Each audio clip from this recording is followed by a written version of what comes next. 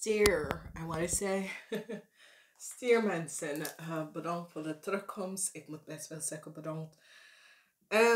Nou, stier, het is een week van 25 tot en met 31 mei, is de laatste week van mei.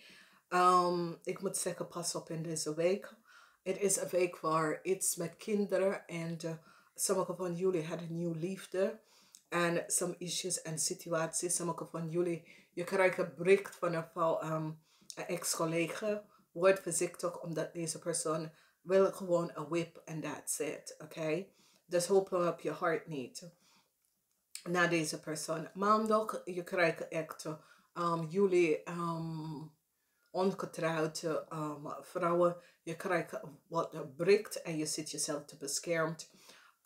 Dinsdag, je beschermt jezelf en je financial stability. Woensdag, het oude moment komt op aan een deceptive situatie dat is gespeeld door jou. Donderdag, there is an issue of a boredom that comes up, maar het heeft mee te maken met een family issue. Vrijdag, die energie van de moeilijkheden is nou over met je boss en some deceptive play. Zaterdag, jullie jonge mensen, beschermt jezelf af en je zit gewoon om te studeren en focus in je studie. Zondag, sommige van jullie jonge dames besloten een relatie te beëindigen omdat je wil meer focus op jezelf. Je gaat iemand blokkeren, dat zit je heel veel sms'je te sturen omdat je wil niks mee te maken met deze persoon. Deze persoon wil connect met jou. Ik ken iemand, een ex-collega of een ex-werknemer. En je wil zoiets als, nee, ik ken een ex-boss dat wil even connect met jou en jij wil het niet. Dus ongetrouwde vrouw, wat zie ik hier is een beoordeling over een issue dat komt van de verleden terug. En ik zie dat je zit jezelf te beschermt hiervan. Je hebt een heel sterk stability over een issue. Een ex wil het terug en je wil het niet. Je staat stevig in je schoenen en je realiseert dat als het is niet geluk in het verleden, dit wil je niet meer in je leven. Dus wat zie ik hier is beoordeling, verdriet. Een issue komt van het verleden terug en het heeft mee te maken met je kind of een ex-liefde. Whatever the issue en de situatie is, je kan je kind of je ex-liefde wil connecten met jou en jij bent zoiets als, nee, ik vertrouw je niet, laat me even, ik wil hier niet in. Nou, ik zie iets met je financial stability. Je moet je financial stability beschermd, omdat er is some deceptiveness met je geld. Dus pas hierop. Dan zie ik je succesvol overkomt some deceptiveness with a fifth of Scorpionetje persoon. Deze persoon is zeer deceptive. En sommige van jullie realiseren dat deze persoon was alleen in een relatie omdat je was financieel stabiel. En je begint dus te zien en het heeft mee te maken met een jong stier of scorpionetje. En de enige reden dat hij of zij is met jou is doordat je was financieel stabiel. En ik zie dat je gaat deze waarheid zien over deze persoon. En je gaat deze persoon zoiets als, je zit langzamer jezelf weg te halen van deze persoon. Een heel groot moment komt voor een scorpionetje of scorpionetje of een crave person en zijn family. Whatever the issue en de situatie is, ze hebben heel veel ochten gekomen over deze persoon. Een groot uitgebonden over een situatie waar deze persoon zit te dabbelen tussen hij of zij is getrouwd en daar is heel veel informatie dat komt uit over deze crave persoon. Dus of ik ken een nieuwe liefde of ik ken je kind, dat heel veel informatie is hier uitgekomen. Ik zie een onderzoek. Het oude momenten komt voor een waterman, weeskal of tweeling en zijn partner. Oké, en of zijn kind, zijn partner of zijn kind of een nieuwe liefde. Omdat some informatie komt uit waar de mensen hebben gevonden, some deceptive speel dat is gebeurd. Wees voorzichtig, onverwacht krijg je wat om te horen.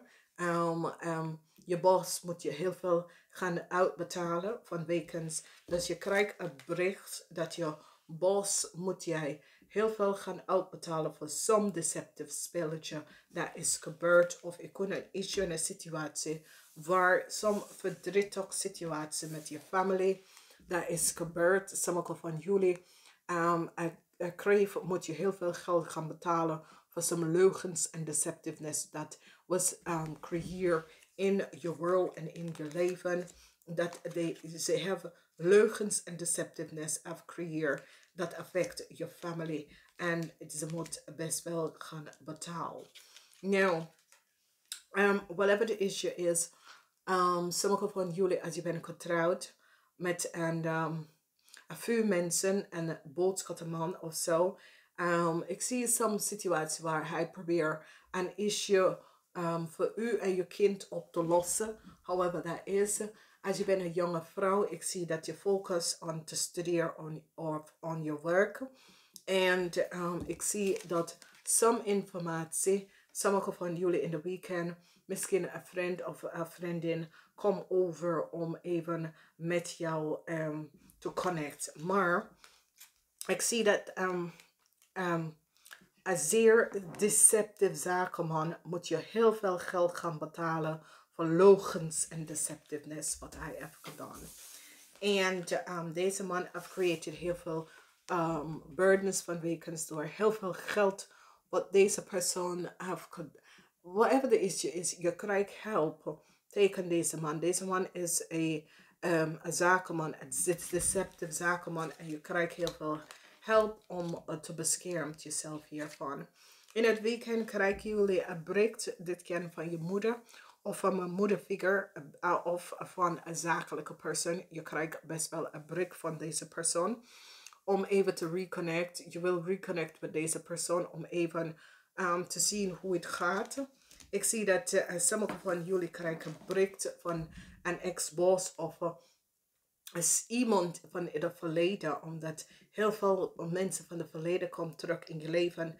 Maar geloof niet alles wat deze persoon zegt, omdat deze persoon is in some pleasure seeking. Als je moeder is een stiermaker of steenbok of je moeder, er is heel veel informatie wat je gaat even krijgen over some deceptive spelletje. En het heeft mee te maken met een jonge en ik ken een jonge persoon, het hoeft niet je kind, ik ken een vriend of een vriendinnetje, maar heel veel waarheid komt uit over deze persoon, omdat er was some deceptiveness het spel dat is gebeurd, oké? En heel veel waarheid, ik zie dat een oude persoon vertelt de waarheid over wie deze persoon is. Sommige van jullie hebben some issue met je partner of met je boss, whatever de situatie is. Ik zie dat sommige van jullie willen contract gaan beëindigen. Je zit daarna over te denken. Deze persoon wil met jou gaan connecten, maar je weet het niet wat deze persoon wil. Dus dat soort situatie ik zie opkomt en nou probeer je issue en situatie op te lossen. Deze week is week of een paasweek en ik zeg, je moet naar jezelf even connect met jezelf om te vragen wat het is dat je wil. En heerlijk oprecht naar jezelf. Wat het is dat jullie stiermensen wil. Niet vergeten, ga even bekijken wie de mensen zijn. Ik spreek jullie volgende week. Geniet van je week, dames en heren. Namaste.